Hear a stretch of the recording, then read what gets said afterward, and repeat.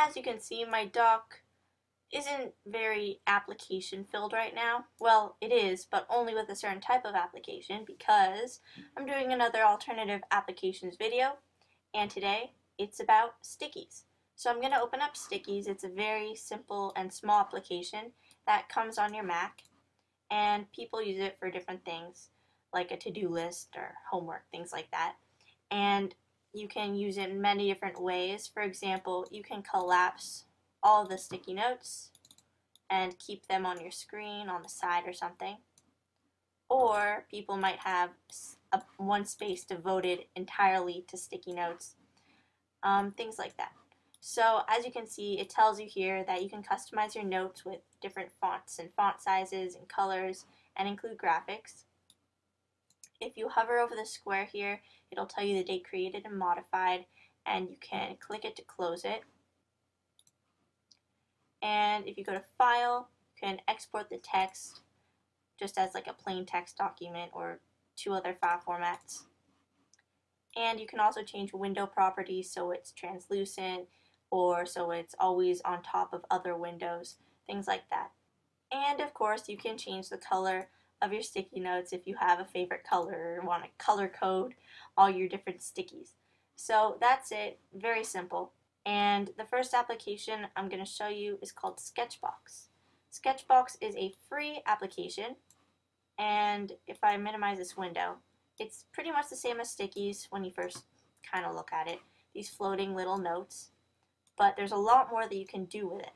So if I open this window, in the preferences, by the way, you can make it so this window won't open when you launch the application if that bugs you. So you can actually separate your sticky notes into different categories, and it gives you an overview of all of them right here. Clicking the new sticky button will bring up a new sticky in a random color, which you can change, of course. And there's 3 tabs. You can draw, you can change the brush size and the color if you want to. You can add text, and you can set a timer for that specific sticky note. Another nice feature is you can take a screenshot of the dimensions of that sticky. So if I make this sticky as big as the shove box window and I click this camera icon, I can actually take a picture of it. So it takes a picture of whatever is directly behind the sticky. So now there's the paint stroke, and it's on top of a screenshot. And that's really all there is to Sketchbox. It's really nice. There's preferences, so you can change the default size of the sticky if you want them to be smaller or bigger. Just like in Stickies, you can double click the title bar to minimize it. Or not minimize it, but you know what I mean. You can change the default font, like the way the text will look, timers and tablet settings, things like that. I recommend it if Stickies isn't really cutting it for you and you want to be a little more organized. Next application is Scribblet, which opens in your menu bar. It's a very simple application as well. It's just a window. All you have to do is click the plus button, name your note, and start typing whatever you want. And really that's all there is to it. You can change the color and the font, and that's it. If you click info, it'll just tell you the name, size, and date that you modified it. And there are a few preferences, but nothing really special. So that's Scribblet. It is also a free application. I don't really recommend it. The final application is Edgies. This is like Stickies on steroids, okay? So everything is held in the menu bar, but there is also a dock application version included when you download Edgies, but I prefer it in the menu bar. So clicking that, you can go to File, New, and here's my little sticky thing. So, or edgy, whatever you want to call it. I can type, but as you can see, it's got a tab here, and if I hover over the tab, it gives me an overview of what I've typed. You're probably wondering, why is this useful if you can see everything right here? Well, if I click the tab, it will stick it to the side of my screen, which is very cool, so it doesn't take up much space, and then I can hover over it, and it'll show me that overview.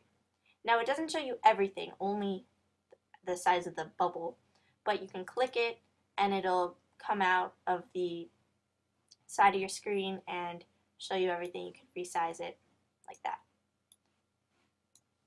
There's some really neat features, so it's useful for to-do lists because if you come to the top and go to edit, you can insert a checkbox in any one of these colors. So once you've completed that item on the to-do list, you can check it off. Another thing that you can add from the edit menu is an alarm.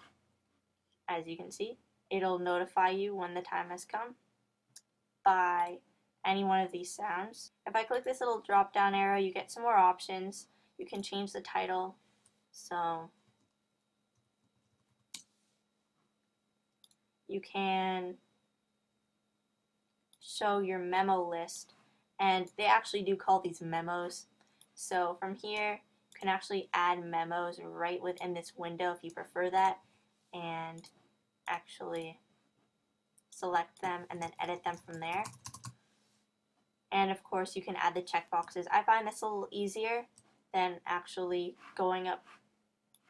editing it in the sticky.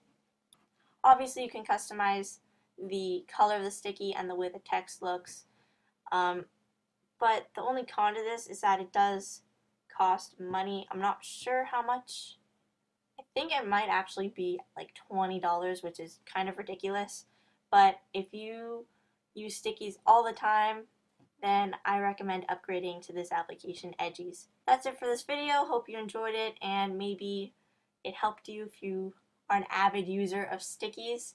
So thanks for watching, and I'll see you in my next video.